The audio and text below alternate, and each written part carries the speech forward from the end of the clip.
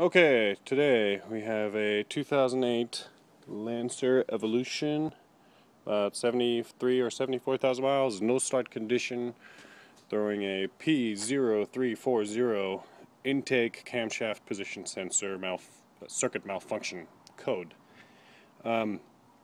Sensor was swapped previously to test for bad sensor, and all the wiring checks out. It's getting 5 volts like it's supposed to. The ground is good in the harness, and today we're going to check it with a scope, which is homemade by me, sort of, using the sound card of this computer here. And it's late and dark out. Okay, so here's the setup.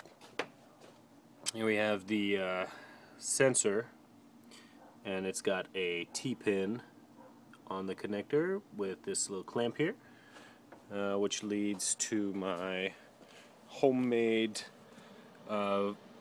voltage dealie to step that voltage down so that the sound card doesn't get fried.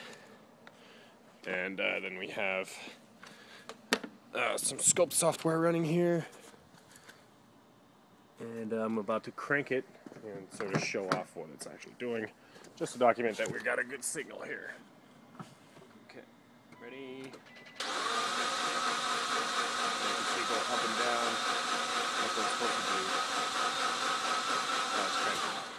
So that means that the signal is good from the sensor, and the service manual actually says that after this, what's supposed to happen is the ECM is to be replaced, which is right here, and this actually should be under emissions warranty, being that the car still has less than 80,000 miles, and I'll be towing it to the dealership soon. Tomorrow, well, not me, but roadside will, towed to the dealership 50 miles away in Killeen, Texas, to have the car officially diagnosed and hopefully to have that ECM replaced. I just wanted to do the diagnosis myself beforehand to verify that it is the ECU, which it looks like.